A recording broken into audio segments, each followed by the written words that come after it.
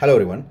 In this highlighting shorts, I am going to tell you about pseudomembranous colitis, right, which is also known as antibiotic associated diarrhea, right, and it is most commonly associated with which antibiotic? It is cephalosporin. And which cephalosporin? Third generation cephalosporin. What will happen here? There will be increased colonization by the Clostridium difficile. So remember, this is the most common organism, but they are also associated with other organisms like Salmonella, staphylococcal infection, Clostridium ischemic colitis.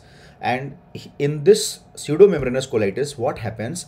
Toxin from all these things will be causing epithelial damage and ulceration, and that will, because of the epithelial damage, there are smaller blood vessels, so they are going to release fibrin. So fibrin, along with inflammation, they are going to form fibrinous exudates, and these fibrinous exudates, along with the inflammatory cells, as I said, they are going to form a pseudomembrane, because this is not the membrane, this is the mixture of the inflammatory cell and the fibrin, right? So that is why it is called as pseudomembrane. It is not true membrane, right? Because of the fibrinous exudate is forming the layer.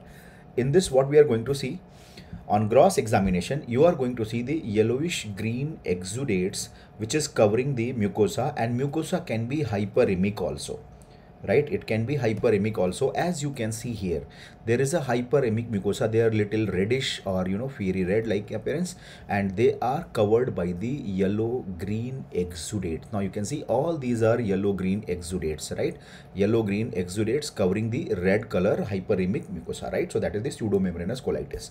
Take the biopsy from here or take the specimen out, and you will find there are ulceration and fibrinous exudate along with inflammation. So you can see this is the area. You can notice there is a fibrinous exudate which is coming like a volcano-like eruption. Can you see? This is looking like a volcano-like eruption. So we will be describing this as a volcano pattern of fibrinous exudate. So you can see this is the mucosal aspect and the epithelial cells, and you can notice this is the layer which we call as a pseudomembrane, which is consisting of ulceration, fibrinous exudate and inflammation. So all these things are forming pseudomembrane. So this is the pseudomembranous colitis, where you are going to see volcano pattern of fibrinous exudate. So this is the volcano pattern of the fibrinous exudate from the ulceration. There is a ulceration volcano pattern, right? So enjoy learning. Best wishes for your exam.